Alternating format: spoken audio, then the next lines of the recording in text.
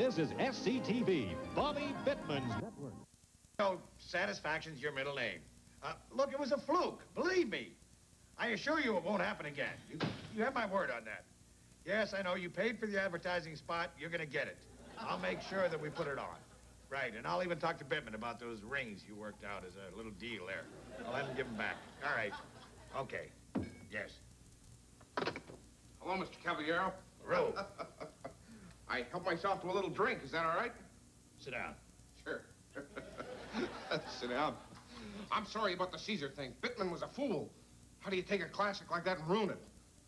Yeah, sure. Well, look, I guess you saw what happened, Johnny. The commies just broke right in on our signal. Oh, I saw it all right. They stole an idea I had. I was going to do a show just like that for SCTV.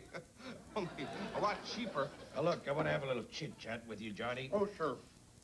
Now, television, as I see it, is a business. Ah! You okay, Mr. Right, Caballero? cut that corner. Television is a business. You should round them out. I'll round you out. Now, listen to me. Television is not fun, it's a business. Someone's got to be responsible to those advertisers to get their spots on the air. Now, when that doesn't happen, of course, someone's not doing their job. And in any business, when someone's not doing their job, they usually resign. Follow me? You're thinking of resigning, Mr. Caballero?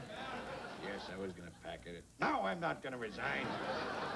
I want you to resign. Me? You. Why? That's right, I want you to resign. I need a fall guy for this, and you're the fall guy. Mr. You Caballero. produced the show. It was Bittman. He Here's starred in it. Resignation form. Just sign right there. No. Says I, Johnny LaRue, hereby resign, and I forfeit all severance pay. Just sign that right No. there. Come on, sign it, Don't LaRue. make me sign it. You sign it. Come on, sign that thing. Come on. Stop blubbering and sign. Russians. Fight. You're jamming the airwaves. Where? Oh, no. LaRue. Go.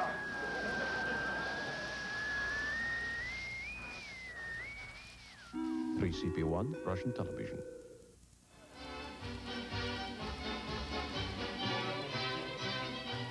On behalf of Communist Party Central Committee, he's honored to award Gold Star of Merit for harvesting most wheat per acre for any collective farm in all of Minsk. This award is given to Comrade Tibor. Give award. If all farms had your productivity, we not be dependent on capitalist pigs for... Let's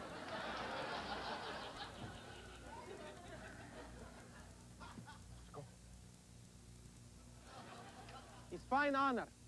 Fine honor.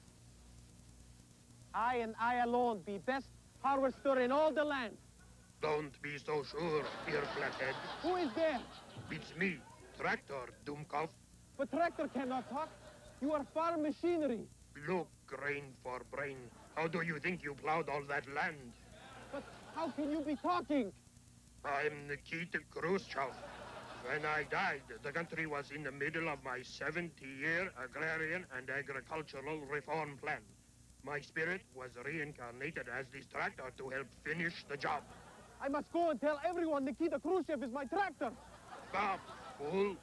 They will put me in a museum, and they'll take away your gold star. Then I will tell no one. Right. Now let's get back to work. I'm thinking of marrying her. I really, really love her. Fool. Love you can get anywhere, but does she have a back home? Coming this Tuesday on 3CP1, Tibor's Tractor.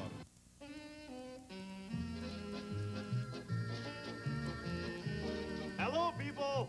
Welcome to What Fits into Russia. Yesterday, the last country we put in place was Angola. And look, with these other countries, not even half filling Mother Russia because of its enormous size. And look at rest of world. He's almost gone. So today, let's put the so-called giant country of Argentina into place. Look! It looks like tiny sausage against the vast, colossal size of Mother Russia. But that is only a country, you say. What about the continent?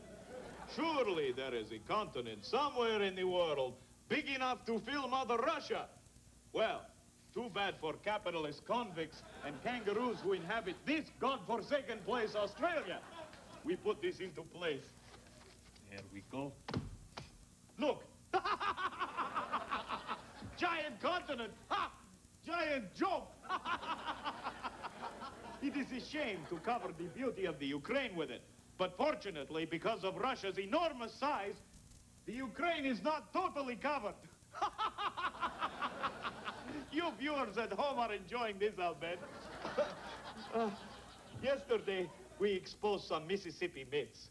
And for today's lesson to the Americans about the incredible size superiority of the Soviets, let's put the longhorn anti-Leninists of Texas in their place.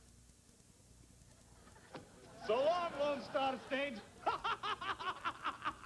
You look like a tiny star set against the vast, colossal sky of Mother Russia.